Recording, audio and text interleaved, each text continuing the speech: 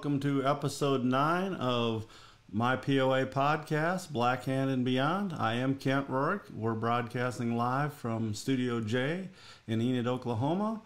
We come to you almost every Tuesday night around this time to talk about POA history and sometimes modern POA things, just basically everything POA to help keep the POA movement alive. So tonight our episode is going to be about Driftwoods POAs, which was Ray and Avis Peets from Spencer, Iowa, and then later their daughter Renee Toff raised some POAs. But mainly tonight we'll be focusing about Ray. Ray was a national board of director for a while in POAs, and he raised hundreds of ponies over the years.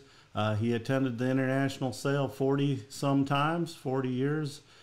So that's quite an accomplishment right there. He probably consigned, I would guess, in the top 5 of everyone that ever consigned POAs. He's probably in the top 5 of consigners. So you have Lynn Puffenbarger and a few other people that consigned a lot. But Ray Peets consigned many every year for, like we say, for decades after decades. So we have some pictures tonight. It's going to be a fairly quick show tonight. We're not going to do a thesis on the Driftwoods. We're just going to kind of do,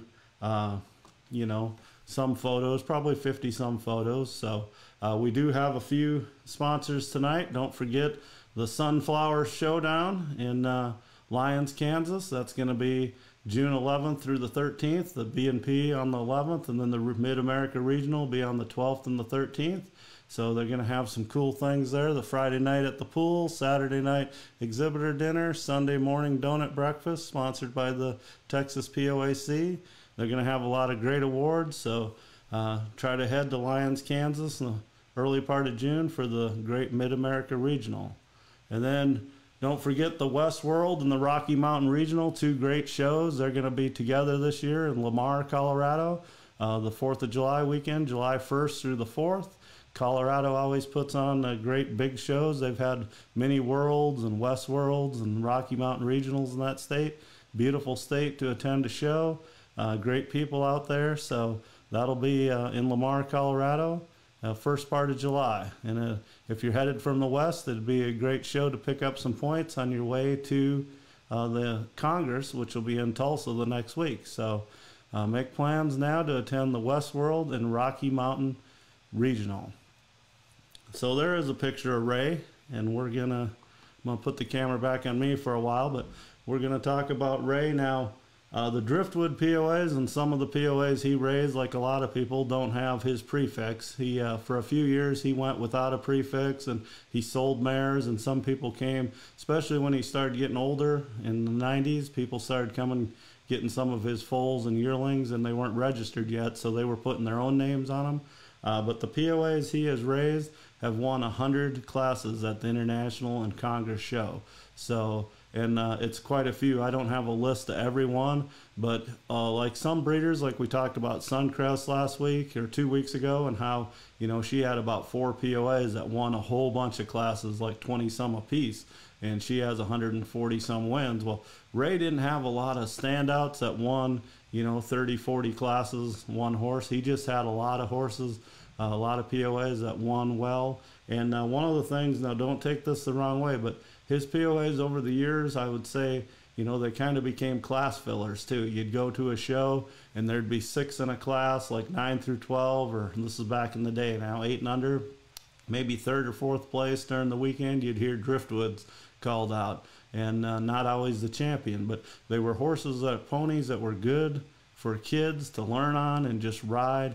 And like I say, he had 100 wins, so his horses won 100 classes, so he did have his share of champions too. But the Driftwoods just seemed like they were a stepping stone a lot of times for kids in the little divisions in the 9 through 12 to work their way up maybe to a bigger supreme champion.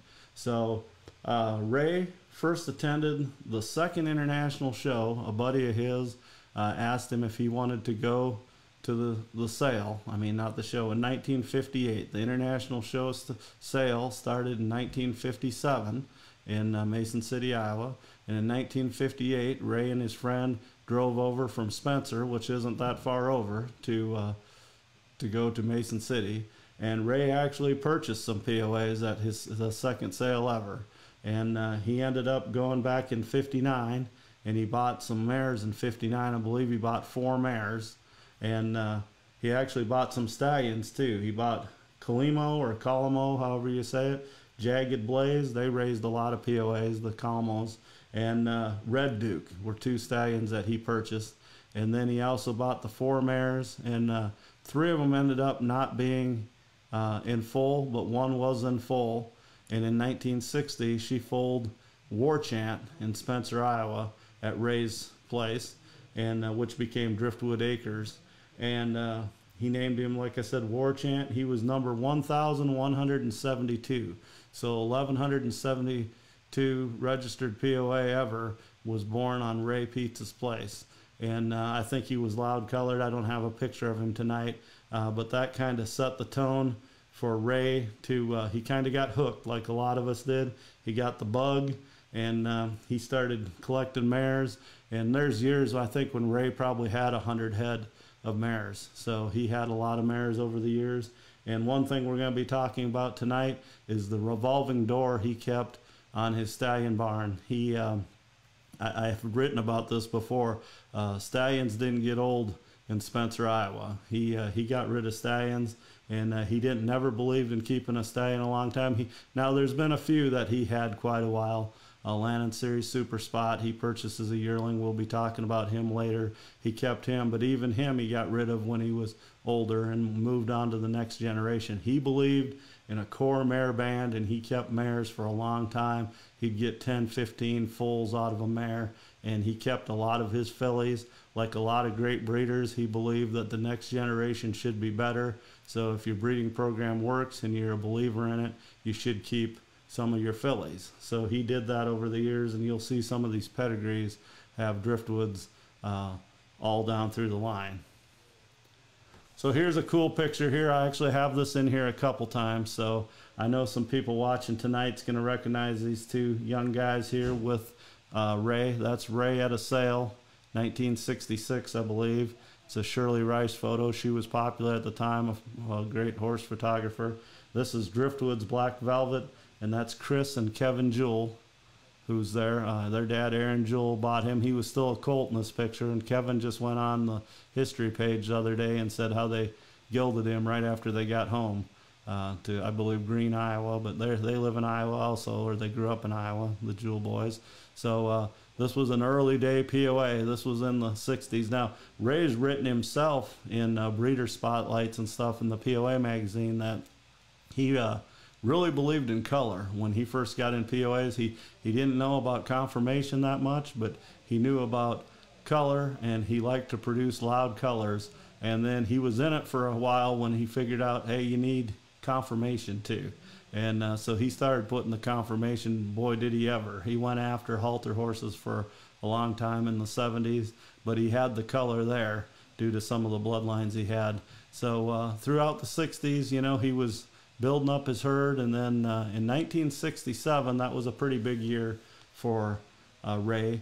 He attended the sale again, and he purchased the yearling colt Lannon Series Super Spot. And I just read last night where he wrote in an article that he thought he was going to get the colt bought for about $750 to $1,000, maybe tops, and he actually ended up buying him for $1,750, and I think he was the high-selling yearling. I know he was at the sale. He was the high-selling yearling that day. So leopard, yeah, there's Tracy Keene. Yep, he was early day breeding leopards, Tracy. So yep, and we're gonna see some other stuff he bred too, but he did like colors, and a lot of these were by Lannon Series Super Spot. His breeding's still going today and helping those colors. Of course, that goes back to Series Chief. But another big purchase he made in 1967 that maybe didn't seem that big at the time. I'm sure she didn't cost a lot of money, but he purchased a small quarter horse mare, and a lot of people that follow POAs and follow my stuff is going to know who she was, and her name was Chippo Leo. And Chippo Leo is very important to me and my program when I was raising POAs, and my dad, and she's actually important to a lot of people, and some people probably don't even realize it, how important she is to the program, their programs. Now there's Lannon Series Super Spot after he got older. He was about 48 inches tall, so he didn't get very big. and he crossed him on this mare I'm talking about, Chip O'Leo. He crossed her to a lot of other POAs too. But here's a page. All these stallions in this page, on this photo gallery here, are related to Chip O'Leo. So, and we're going to talk a little bit in depth about her and what she did. I wrote an article about her in 1999, and I said that she's related to well over 50 international champions. Again, that's when the show was called the International. Well, that's multiplied by 10x. I mean, I don't know how many champions she's related to now, but it could be 500. I mean, it could be a lot of them, because you have her grandsons were Hive Avatar was a grandson, born in 79. He's up in the upper right. And then his son, Avatar's Mucho's, in this picture gallery. And then down on the bottom left is Eastacre's Chippetuff. That was a grandson. He's a 3/4 brother or half brother, however you want to put it. Same mother as Tracy's mare, Eastacre's Miss Tuffet. She was a supreme champion. She was by Double Tough and out of a Chip O'Leo daughter. And Chippetuff was out of a Chip O'Leo daughter, the same one, but by Eastacre's Tough to Beat. Of course, Chippetuff sired Kiddo Tough. So you have Avatar, Kiddo Tough. You have horses like Campbell Zippo, the Silver Kid. So Campbell Zippo, you know, he's the sire to Zip and Gold. So everything related to Zip and Gold, anything related to Campbell's Dreamcatcher, a lot of stuff, you know, there's just on and on. There's so many. Yep, yes, Eastacre's Miss Leo is the mother to the two I'm talking about. So she was one of her early POAs. So Driftwoods Dynamite is the leopard there. Now, one thing about Ray, critics could say, and we're not going to get into negative stuff or anything, but Ray did breed pretty large back in the 60s and the 70s, especially the 70s. But he was using, you know, Super Spot was only 48 inches, but he also used some quarter or some Appaloosa stallions and some quarter mares, and he would get some POAs that would mature over the 54-inch limit, and Dynamite was one of them. But he must have been a heck of a horse. I never seen him in person. There's not many published pictures of him. There's one right there. Ray did send me a couple. They weren't the best pictures in the world, but like I say, he was never promoted or shown, but he was one of the early sons of Chip O'Leo. And then Chip O'Leo had Eastacre's Miss Leo, that is the mother to Tracy Keene's mare, Miss Tuffet, Eastacre's Miss Tuffet, that the Sweets made a supreme champion out of. And then, of course, my family purchased Eastacre's Chippetuff from Max Nebergall. Now, growing up, it was kind of funny because we were in Minnesota and we were real close to Bud Campbell. He was about 3 hours away from us in Rochester, Minnesota. But Bud was a big influence on a lot of new people in Minnesota and stuff. He had a stallion named Driftwoods Series Tomahawk that my family ended up buying. But he wasn't bred by Ray. He was actually bred by the Murfelds, but Ray had bought the mother. But Bud Campbell, Max Nebergall, and Ray Peets were like the three amigos when I was a kid. When I got into POAs as an 8 or 9 year old, those three guys went to sales together. They went to sharpings out there, to the exotic animal sales. They were together all the time. If you went to a spring sale in Rochester, they would probably be there at Bud's house. Especially Ray would be. Ray and Avis would be sitting on the couch. And I remember just sitting on the floor listening to all these stories. And Ray kind of reminded me when I was a little kid of like Gary Cooper. You know, he was kind of the silent type, but when he would talk, you listened to him and you kind of got the feeling that he could handle himself. And when I wrote his obituary for the POA magazine in 2005, he passed away on Futurity Day in October in 2005. And he was actually a bomber pilot in World War II, Ray was. And then he became the mayor of Spencer for several years, and he was on the city council. He owned a business, and he also ran the bulk oil plant in Spencer. But he also raised hundreds of POAs that meant a lot to many people. So we're going to back up a little bit and look at some of these early day stallions. So you have Driftwood Topaz. He was one of the Pete's early day stallions. Little guy. He was number 4226. So he was related to a son of Polka Dot Prince. So very early. Polka Dot Prince was a famous stallion in Minnesota and then went out to Pombo and Sons in California. He was registered 39. So Ray had an own son of him. Here is Driftwoods Series Nugget. I know some people remember him. He was in Iowa for a while after Ray got rid of him. You see their ad here, half quarter horse. That was important then, the 12,302 registered POA of all time, and he's advertising that he's half quarter horse. So, and there's Lannon Series Super Spot that did probably the most of any stallion for his program. He used him the most. He kept him for a long time. When he got older, he did sell him to a family in Iowa. But he was, you know, in his 20s probably by then, and he bought him as a yearling. But he was the exception of the rule for Ray. Ray didn't believe in falling in love with the stallion. Even when Ray was up in his 60s and 70s, he would try young colts, and he might breed them and gild them before he even seen the colts, and he'd sell them. Some of them went on to be good geldings too, and then he'd got them from other breeders and just tried them for a year. We'll be talking about some of those stallions too.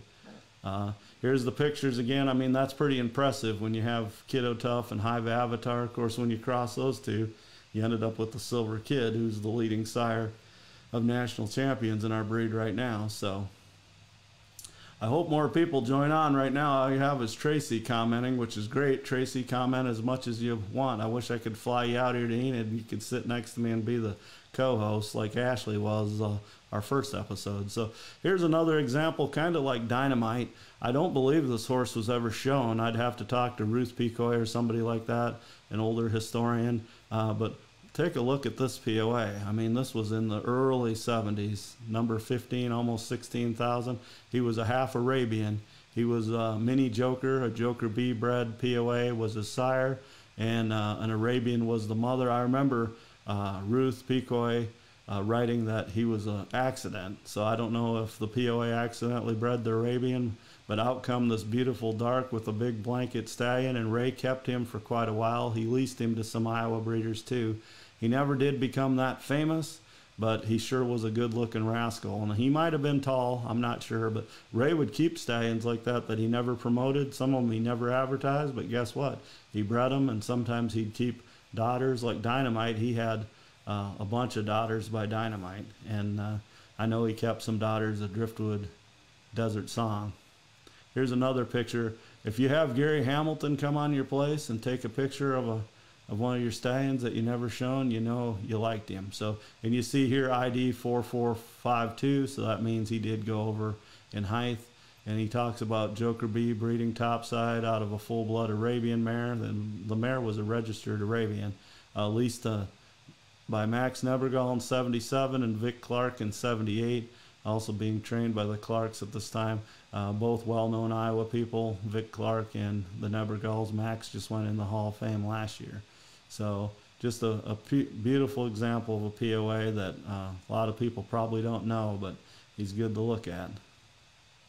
And here's one of his offspring that was in a sale.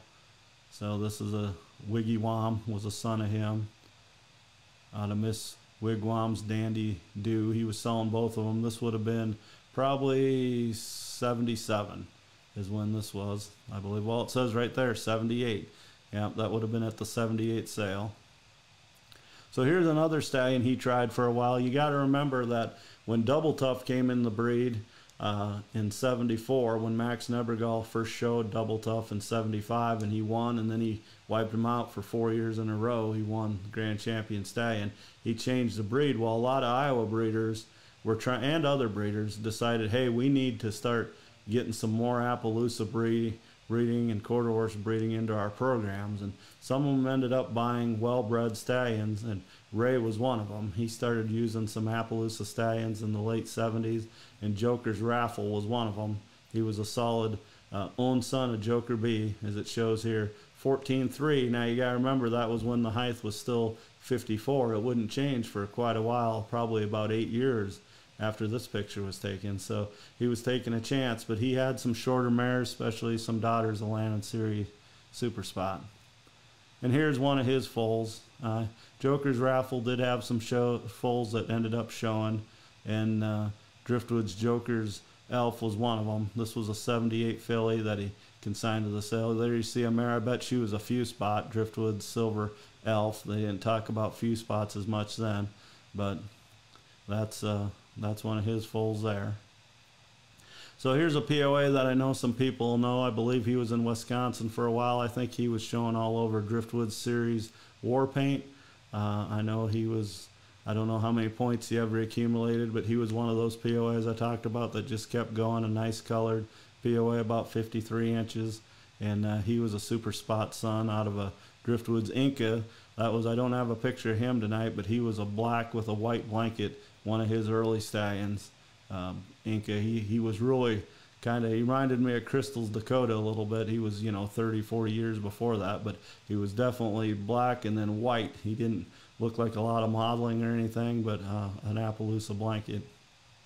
So here's some of the foals that he consigned over the years. Driftwood, San Juan Buzz.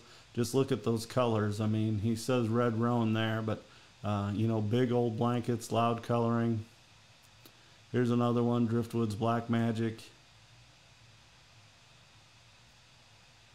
Okay, the reason I put this in here, there's no picture, but this is Driftwood's Fire Dancer, a 1968 mare.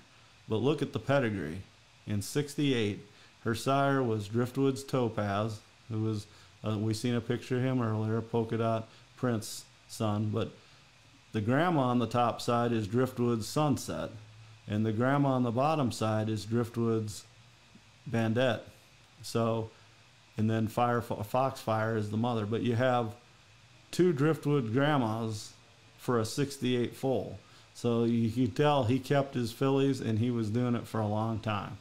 So that's why I had this example here. You got 3 generations of Driftwoods already in 68. Here's Driftwood's Bay Nugget. I know some people remember him. He was a stallion for a while, and he was a Siri Nugget son. We seen a picture of Siri Nugget. He kept him for quite a while as a sire. He didn't keep Bay Nugget. He sold him right away. He would have been a baby here when he sold at the national sale for $260. You got to remember, a new truck didn't cost $60,000 back then, so you didn't need to get $2,000 for your foals. But here is an advertisement for that horse right there. So this is Driftwood's Bay Nugget. I want to thank people for putting pictures on Facebook this week, and I got pictures up to just 10 minutes before I went on air. I wasn't able to include all of them, but I did put one in the promo spot for this show. Yeah, I believe Washington State, Tracy. I know he was in out west, the Northwest, I believe. So, because I know Wallace was talking about him, so Sue Walla, I believe, was mentioning him on Facebook. So somebody can join in here, but.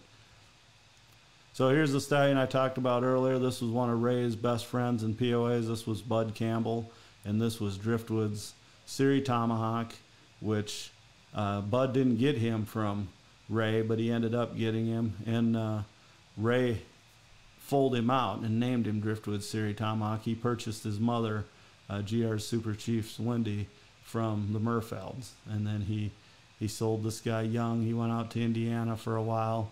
And then, of course, Bud had him for a long time, raised a lot of Campbells. And this is going to come back full circle because Bud ended up having a Driftwood stallion we're going to talk about later in the 90s, late 80s and early 90s. It's going to come full circle and bring a lot of people that are in POAs now saying, oh, okay, yeah, Ray Pizza stuff's in my pedigree is real close.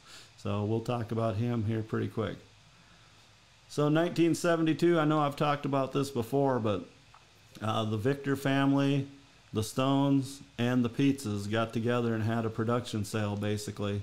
And this is one of my prized possessions. I have a few of these, but the 1972 red carpet POA sale. And it's got a nice gold thing hanging off it there. I cut it off in the picture, but this has a lot of POAs from Ray. They consigned them to the sale. I don't think the sale was that big a hit, but hey, it was something, 3 breeders trying to put on a big production sale. So now this is a filly that kind of changed POAs, and she changed Ray's breeding program for sure. He ended up not using her in his breeding program, but she garnished a lot of attention and was one of his first really homebred big champions. He'd been in POAs quite a while when this filly hit the ground, 15 years about her more actually, when she was born in 1975, and this is Driftwood's Misfire. Now, Driftwood's Misfire, as you can tell, was a gorgeous looking filly. She was way ahead of her time. She won the International Futurity. Now, again, another little history thing. The International Futurity started in 1970, along with this, it was with the sale, just like it is now. And then the last year for it was in 81. And then in 82, the Select Sire Futurity took its place. So by then, Ray was in his 60s, and are getting close to being in his 60s, and he was slowing down. But the International Futurity, Ray ended up dominating, and this was his first winner. There's a picture of her there in the sales ring. She sold for $2,200, which is a lot of money in 1975. Of course, she topped the sale, was in the top 10 of the sale. And Harold Slagle from Hidden Valley Farms in Davenport, Iowa, bought her. I believe that's young Mark in the picture. That was their younger son. And again, this was at the national sale in 75. And what she went on to do is she got pretty big. She won the Futurity, and then she got over 54 inches. But Harold bred her to Series Silver Prince in 78. And in 79, Hive Avatar was born. And of course, Hive Avatar became one of the leading sires. He's still ranked in the top 10 for a stallion born in 79, you know, and hasn't been breeding for a long time now. It's been passed away for a decade probably or more. He's still ranked in the top 10. So, and he's the sire to the Silver Kid, who is #1 leading sire with pushing almost 200 class wins as a sire. And so Avatar really changed POAs. He had halter babies for the Borjons and the Damons, and of course the Slagles. And then he had a lot of performance champions, but this was his mother, and she was so far ahead of her time. And she was a daughter of Chip O'Leo, and so she would have been a half sister to Dynamite. And that's a picture of them, and you can see it's kind of cool up there, Pete's and Slagle up in the upper right, and it's saying what, now that year is wrong, but 76 because it was 75. But it was the high selling filly, broke the record for the high selling filly.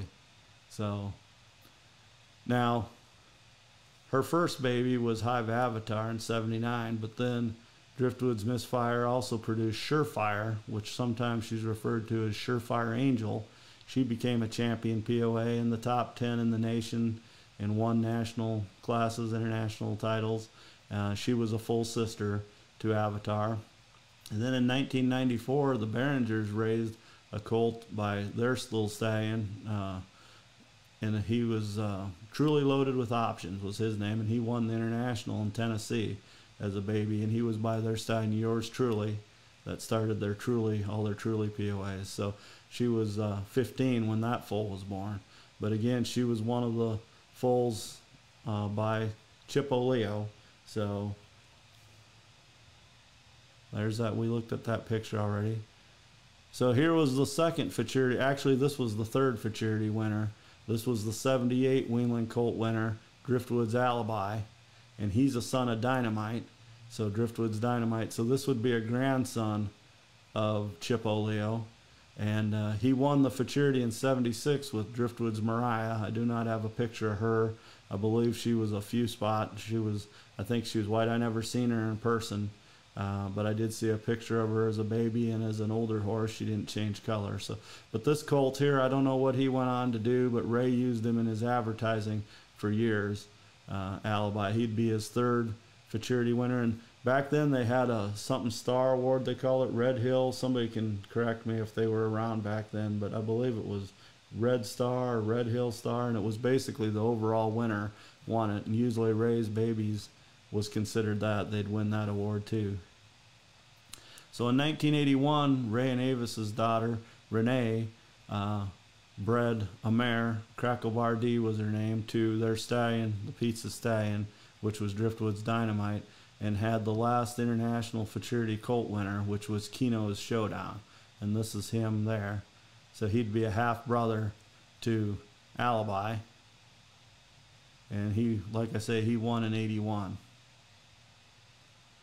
So this is a Chip O'Leo grandson here. That mare in the background, and I don't know if Tracy's ever seen a picture of her. She probably has, but that's East Acres Miss Leo. She was one of Chip O'Leo's daughters that was born solid. She was a solid bay. And this is East Acres Chippewa. He was born in '77. Max Nebergall kept him until he was 6 years old. That's when he sold him to our family, and we ended up raising the kiddo tough by him. And we also had the Tough Dots. Sandy, Ruby, and Susie Tough Dots all became international champions. And he crossed really well with Daughters of Dynamite. So that was line breeding. We didn't even really know we were line breeding at first, but we were breeding a Chippo Leo grandson to own Daughters of Dynamite that we'd purchased. And we got some great results out of that. But yep, so that's the mother to your mare right there, Tracy. Sorry it isn't a better picture, but that's the little, that could be a Polaroid. I can't remember. I do my best with this new technology to try to fuzz out these pictures and get them looking the best they can. But I was always a big fan of Chippa Tough. He was one of my favorites, and then of course he became the sire to Kiddo Tough, who is a lot of people's favorites. So here's a picture of Alibi. Like I say, this would have been later. He's using them for advertising. There's a little better picture of him at Estes Park standing up. But Joker's Raffle, Driftwoods Dynamite, Driftwoods Desert Song, and Landon Series Super Spot. So at that time he was standing 4 stallions that he was advertising. There's the Star Hill Award. That's what I was talking about in the bottom left there. Winner of the Star Hill Award. So here's a daughter of Chippa Tough. This is Sandy Tough Dots. She was actually bred by Max Nebergall, but she was 8 days old when I first laid eyes on her, my dad and I. I would have been, let's see, 11? Yeah, 11 going on, or 10. I would have been 10, turned 11 that summer. So she was running in the pasture with her dam, East Acres Arrow. East Acres Arrow ended up having 4 champions, the 3 Tough Dots, and then Sweet and Bounce was a champion she had also, that the Kennedys ended up being one of their foundation mares. So of course Sandy was one of my favorites too, because Susie Schultz's family ended up getting her from us as a 2-year-old and promoting her for us while we still owned her, and then they bought her and she became Susie's everything POA, you know, and she supremed her, and that's the POA she graduated on. So, and thanks to Facebook, I've been able to stay friends with Susie over the years. And yep, Sandy became a Supreme Champion. She also was bred to Hive Avatar. So now you have, when the Schultzes bred her to Hive Avatar, you had Chippo Leo 3 times in that resulting foal. And that foal became Avatar's Flying Ace. They named him Snoopy. And he looked like Snoopy. He was a little spotted POA, not very tall, but he became an international champion for the Merrills. And for, you know, Marcy Merrill's kids rode him. And he won several classes. So now Chippa Tough, this was one of his well-known show foals. She won several national classes, was High Point, like I said, a Supreme Champion. Ruby Tough Dots won Most Colorful and a bunch of High Points. And then Susie Tough Dots won 2 or 3 classes. But right after we bought Chippa Tough, right before we bought him, we kind of got lucky, because Marcy from Minnesota, Marcy Kruger, she was Marcy Merrill at the time, she won the international with Tough Tacos, the Chippa Tough son, in '83, the Wheeling Colt class. At the same show, the Gibsons had one that they had purchased from Max named Chip's Lady. A lot of people remember Chip's Lady, and she was a Chippa Tough daughter out of Driftwoods Cover Girl, a mare we ended up buying from Max, and Cover Girl was a Dynamite daughter. So Chip's Lady was a line-bred Chippo Leo. She won the 2-year-old filly class in '83 at the national show, and then we'd just bought Chippa Tough like 3 weeks before the show, so we kind of got lucky there. And then Sandy Tough Dots was born that same year, and then 3 years later Kiddo Tough would be born. So he kind of propelled Chip onto some fame too. So, and Chip's Lady, you know, she had Chip and Z and all kinds of Chips, Dude's Chip and Dip, that went on to Texas to be a brood mare, and she won herself. So the Chippo Leo line and the Ray Peets breeding went through that in with the Gibsons in Wisconsin too. So now this is a poor picture, but I didn't have much time, but this is Kiddo Bounce. Had to take a drink of water there, but I just wanted to show you how far spread Ray's breeding's going. You know, Kiddo Bounce is having some horse colts born this year, that will end up being champions maybe 10 years from now, 20 years from now. They may win classes. And he's related to Ray's breeding through Kiddo, of course. This is a good picture of Doc's Rough and Tough. Again, I've always been a big fan of Rough and Tough. The Damons did an excellent job with Rough and Tough. He's an old man now, but he won as a yearling and a 2-year-old, and then became a champion sire. He's in the Hall of Fame, and you know, he was born in '89. Doc Nemers came up and looked at Kiddo Tough one real cold day when he was a yearling. Him and Ruth Ann came and looked at him in Minnesota, and I think they spent the night in Minneapolis. And anyway, he wrote us a letter and said he was going to breed some mares to him, and he did. We let him take him to his place in Dubuque there at the time, and he bred some mares, and one of the results was Doc's Rough and Tough. And even in black and white, you can tell how beautiful a little stallion he is. He don't look like he's 50 some inches, you know, just 50 inches, but so here's another POA that has the East Acres prefix, but he was actually bred by Ray Peets, and this is East Acres Gold Bar. I know if the Neblocks are watching, they'll remember him. Well, they owned him, did a lot of great things with him. He was actually bred to be in Appaloosa. He bred the Chippo Leo daughter, Driftwoods Gay Leah, that we're going to be talking about tonight, to an Appaloosa, and she was an Appaloosa. And he got this little one, and he stayed small. I mean, this is, I think, him as a yearling. Back then, the hardships were a little different. Now you have to be a 2-year-old. But Tracy probably remembers in the early 80s, that's when they changed that. Before, you could hardship them when they were a little younger than 2. But, yep, he was an Appaloosa bred by Ray Peets that turned into a famous POA. So my all-time favorite, somebody wrote that. I can't see who that is, but hopefully somebody can see who that is.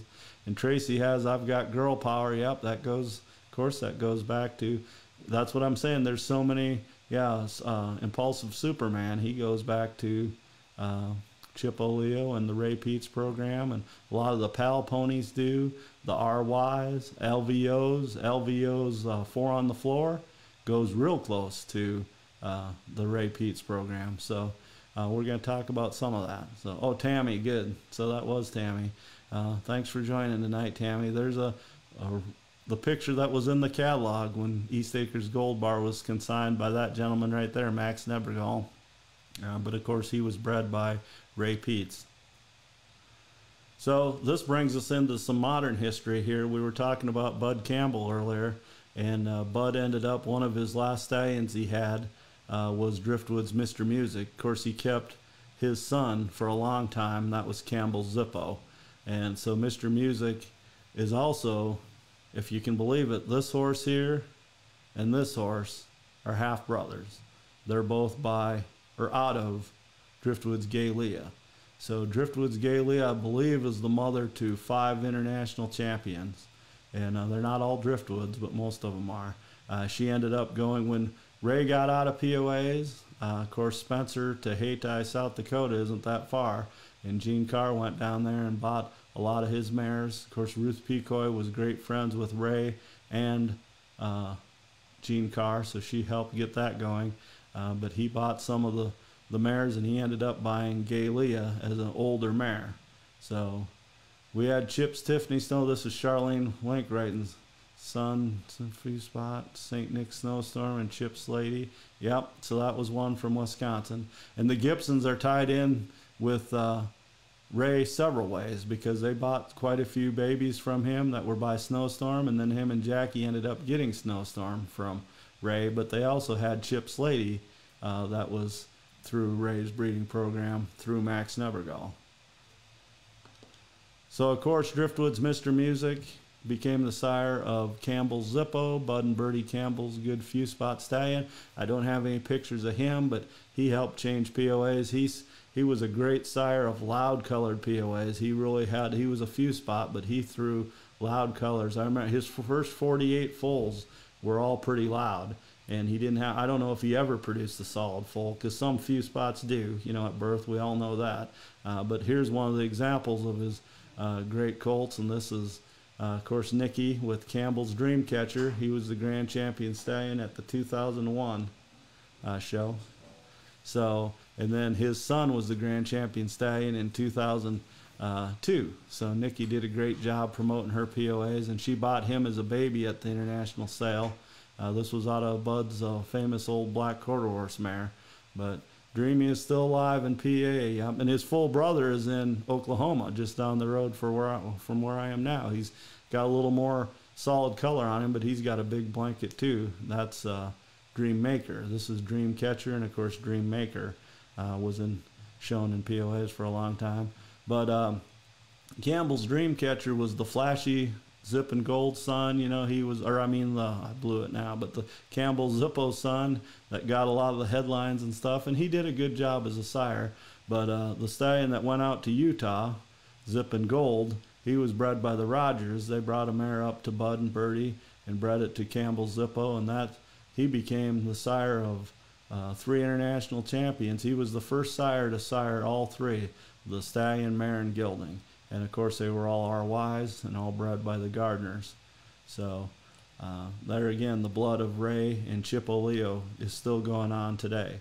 So here's St. Nick's Snowstorm. This is one of the revolving door stallions I'm going to talk about. Ray produced some champions by him, and there was several people like Marcy and Jackie Guthrie, Larry Gibson. There was more people too that'd make a trek to get yearlings and late weanlings from Ray, and a lot of them were sired by Snowstorm. This would have been the early 90s, late 80s.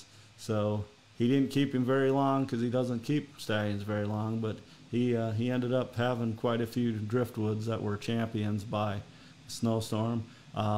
Miss Crystal Snow did a great job for Jackie Guthrie, and she was one of the Ray Pete's products that she bought from Ray and named Miss Crystal Snow. Now again, Miss Crystal Snow, who's her mother?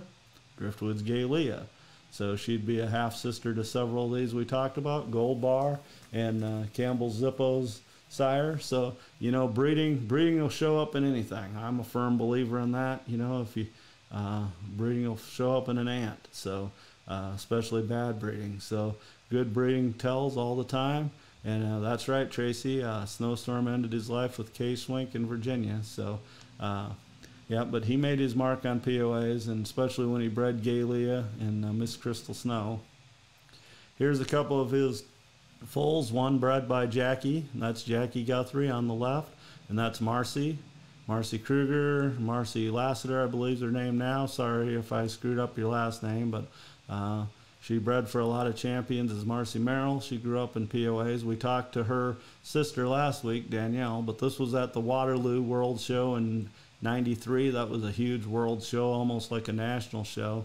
And them were 2 Snowstorm colts. I believe Blizzards Are Tough or something like that was, I haven't said that name in 20 years, but that's the one on the left, or right, I mean. And of course, that's JBJ's Ms. Sable Snow.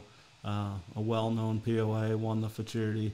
That's her on the left with Jackie, her breeder. But these are both Snowstorm babies. So there's a colt. That's me showing him in 1986. This is Double Shot. The same year we had Kiddo Tough and Ruby Tough Dots. We had a colt that my dad really liked. He would have been a half-brother to Chippa Tough. Related. He was sired by Eastacre's Tough to Beat. And out of a quarter mare, we went to Texas to buy. A guy that worked with my dad had a couple quarter mares. We brought one home, sold it to the markers, and then we kept Bonnie Jolene and raised this colt. And if you recognize the name Bonnie Jolene, that's the quarter horse mare, the mother to this colt. Well, we traded him as a late yearling. It was like 4 days before Christmas. We made a fast trip down to Spencer from Kimball, Minnesota, took a little 2-horse trailer and hauled Double Shot down there. We didn't really need him. He was a stallion prospect, but we had Kiddo Tough. So we kept Kiddo, and Ray, this was one of the stallions. He bred 5 or 6 mares to him and then gelded him and sold him to a girl that had him for a long time. Larry Myers told me he was a kind of an open show gelding in Iowa showing that did well. He'd heard of him. So anyway, I never heard of him again after Ray got rid of him. But he was a good-looking POA when he grew up. I did see one picture of him because he became the sire of Driftwood's Megabucks that the Cooks bought in Canada and made a pretty good name for him with a high five POAs up there. And Ray, actually, that was one of his last stallions, was Driftwoods Megabucks, and that was a son of Double Shot.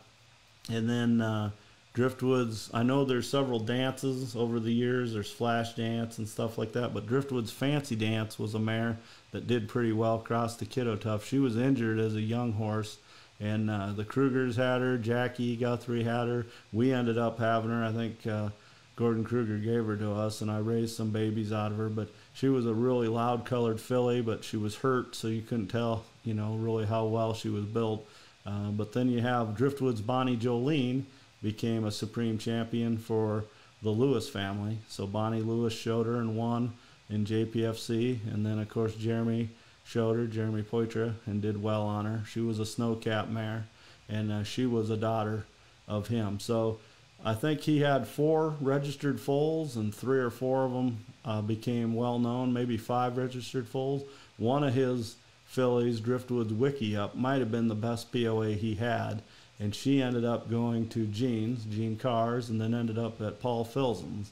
And when Senator bred Wiki Up, Santee Senator, you had Santee, I believe Bernadette was her name, and then she became the mother, I think, to LVO's Respect Senorita, and of course her full brother, the Grand Champion stallion Palomino with the 4 white socks, which would be LVO's 4 on the floor. So we're going some deep history here, but I hope you enjoy all this history. So I know Tracy does. So okay, here's one of the good Driftwoods POAs. This is Driftwoods Siri Leota, I believe is how you say her name, and she was in Iowa for a long time. This family had her. I'm drawing a blank on their name. I apologize. Tracy, help me out here. It starts with a G, but she was a great little POA, and they showed her for a long time. They might be watching tonight, hopefully. Oh, there! I was hoping I have a picture of her dad driving her at the 1987 International. I do believe I do have a picture of it. Hopefully it's on here. It's in color. Oh, I almost said their name. Granger or something like that. I believe they were big time POA people. It might say right there. Say the name. There it is. Paula. Yeah, Paula showing her. And she was a famous POA. She did well. She was a real pretty color, kind of a different color for POAs when she was born. Now you see that color, like the buckskin color and stuff. But back then she was kind of unique in her color. So here's another Driftwoods POA that made a name for herself. And I believe this is Tanya, Driftwoods Tanya. And I think that's Emily West with her. I may be wrong, but I think that's her. This is Heather shown as a youngster, and this is Peppermint Bonbon. Now, that'll bring us to some of the stallions that Ray had that wasn't Driftwood stallions. Of course, he had Joker's Raffle that we seen, but then he had a stallion named Bar Rockadot, an Appaloosa stallion, and he became the sire of Sugar Bar's Dottie, who could have been Driftwoods, you know, and Dottie Rockabar and some mares like that were daughters of his. And then this is Peppermint Bonbon. And of course he had Easy to See Leo, and he also had Straw Terminator for a little while, not very long, but Straw Terminator, actually the Carlsons went down there to Spencer and got him and gilded him, and he became a Supreme Champion because he was a Double L Dickens son related to all those great straw POAs. But Driftwoods, I think her name was Driftwoods Tango something. She was on the cover, Hank Frieder showing her. Jackie had her too. Jackie went and got her, I believe, Driftwood Tango bars or something, but she was a Straw Terminator daughter, one of the few that he produced. So here's another cool story. This is a Driftwoods. Lisa Reckon was talking about this story on POA history. This POA was actually almost lost out of POAs. I believe I got the right one here, and I think this is Velvet Sheba is her name, and she looks like Galia. I don't have pictures of Galia, but I seen her in person, and she was kind of marked like this. She had the biggest forearms I'd ever seen on a horse her size. The next closest would have been Black Swan S, but of course Galia was a full-blooded Appaloosa. So by an Appaloosa stallion and out of a quarter horse mother, Chippo Leo. So This was one that kind of lost her way, and they found her way back to POAs, and she was in California and did a lot of good things. Here's, I believe this is Billy Thunder, Driftwoods Billy Thunder. Here's another one, at least thanks to Lisa Reckon for sharing this with us. And this is, let's see, Lisa's yelling her name right now, and I should know it off the top of my head. Dixie, I believe. I believe this is Driftwoods Dixie. Yeah. This is the one that she said ran downhill, but she was a good POA. And she made her mark out in California. Now these would be some of his later POAs, some of these. And some I haven't mentioned, like Cinnamon Snow, that Marcy went and got. Tiny Bubbles became a pretty famous POA. She was one of his later ones, and she went out to California too, Tiny Bubbles. Now this is a young Samantha Gallagher from Michigan, and this is Driftwoods Magic Monty, I believe is his name. And yep, Magic Monty. They won quite a few classes together. There's a nice trophy there, and he was a fast POA too. And I can't remember how many they won, but they won quite a few. Of course, she ended up riding the Crisco Kid, Samantha did. So this is Driftwoods Marnie, and I want to thank everybody for sending these pictures. Now, she would have been bred, I think, by Renee. Renee started using the Driftwoods. She went and got a Siri Sparkle was his name from the Pony Farm. She used him for a sire for quite a while. And like Driftwoods Silver Tabs, that was in Michigan, and then Marnie and a few others like that was actually from the Driftwoods program, but it was from Renee, who is Ray and Avis's daughter.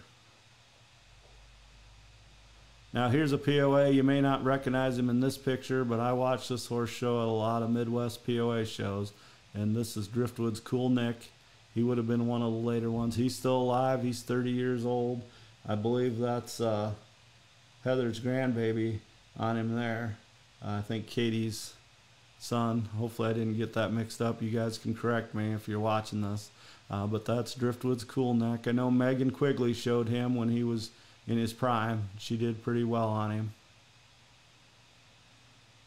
So here's that picture again. I just think it's cool. You know, Kevin Jewell went on to be a very famous, he's one of those people you can go to Georgia where he's at now, or you know, Maryland or California and mention Kevin Jewell in horse circles and people's heard of him. He's just had a great career in horses, and he started in POAs. Of course, I got my magazine collection from his dad. I don't think I've ever met Chris or Kevin, but I've talked to him over Facebook, both of them. But that's a young Ray Peets there holding this. This is another Velvet. I believe that's Black Velvet. Velvet was used in quite a few of the Driftwoods names. It wasn't really a bloodline. He just must have liked that name. But, you know, this is just a cool early day shot. So let's see here. Who's some of the ones I didn't mention? I think I mentioned most of them. I don't know if I mentioned Aztecs. That was a prefix he used for a while. Aztecs. He quit using Driftwoods in the late 70s, and he named for a few years Aztecs, this and that. And then, like I say, he dropped the prefix altogether for a while, and that's when Sugar Bar's Dottie was born in '82. Bar Rockadot daughter. She became a well-known POA champion. Big Leopard mare. Michelle Badger from Wisconsin showed her. And let's see. I mentioned Driftwoods, Tawny, Cool Nick, Peppermint Bonbon.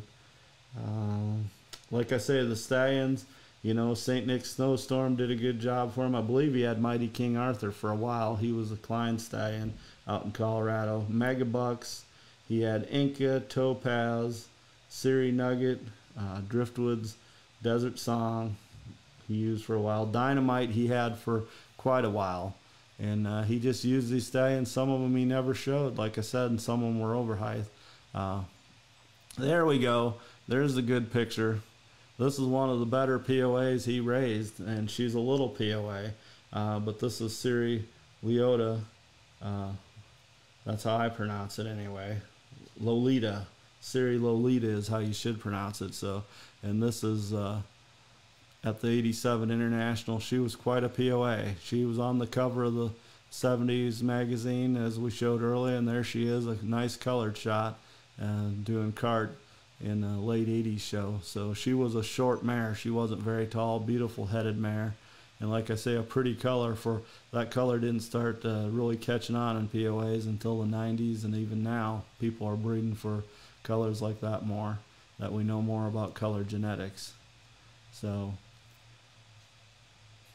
like I say, I could go on and on. Like Tracy said earlier, or she said last week, Chippo Leo could have her own episode, and she sure could. I could talk 2 hours just about Chippo Leo herself, even though she was a quarter horse, and the impact she had.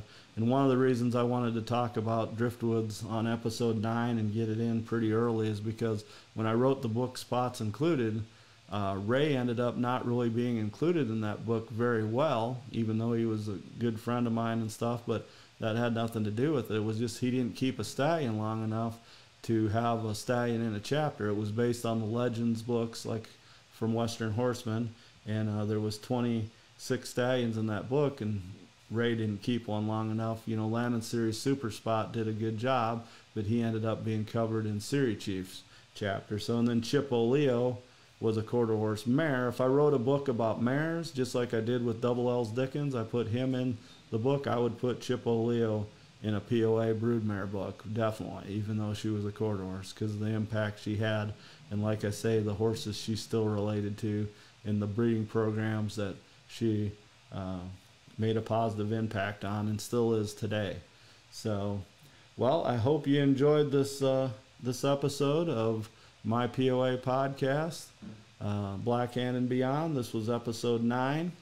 And we didn't have any major sponsors tonight, but remember those regional shows in Kansas, in the World, West World, and Rocky Mountain Regional in Colorado. And I want to thank everyone for watching. I did have some guests lined up, but sometimes it just doesn't work out schedule-wise, or if somebody's under the weather. So maybe next week we can have some guests. Tracy, you may have to come on live on the phone next week, because I almost should take a week off to prepare for this, but one of my favorite topics in POAs is East Acres Double Tough. I'm a little prejudiced on that. One of my good friends in POAs was in his Doc Nemmers.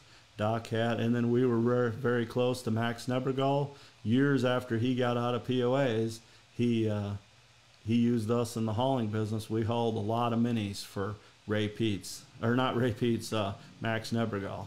So, and again, Max, Bud Campbell, and Ray were very close friends, and they used to argue about politics and stuff. It was hilarious to watch. But I grew up around that, watching those three guys. But they were all great horsemen and all did great things for POAs. So next week we're going to be talking about East Acres Double Tough. The week after that, Jan Rogers, if you're listening, get the pictures warmed up, because we'll be talking on episode 11 about Gold Prince. So I have my work cut out for me.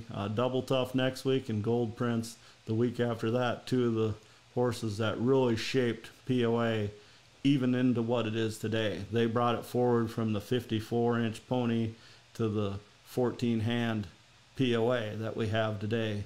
You know, even the Pony of the Americas started, the name even was starting to get dropped, and you heard POA more than you heard Pony of the Americas. And that started with the hard-shipped East Acres Double Tough that had an Appaloosa dad and an unregistered mother, and then the registered Gold Prince from Money Creek Ranch. So that's going to be the next 2 episodes. Then we're going to get into some breeding programs. We're going to talk about, well, the straw ponies and the KSs, the Salties, the Santees. We're going to talk about my family, the Rorks in Minnesota, Kiddo Tough, and some of the POAs that we contributed. And then I got a whole bunch of episodes planned. We have a lot of families and a lot of topics to talk about. I will take the week off in July. I'm going to go to the Congress, and I guess I'm getting inducted into the Hall of Fame.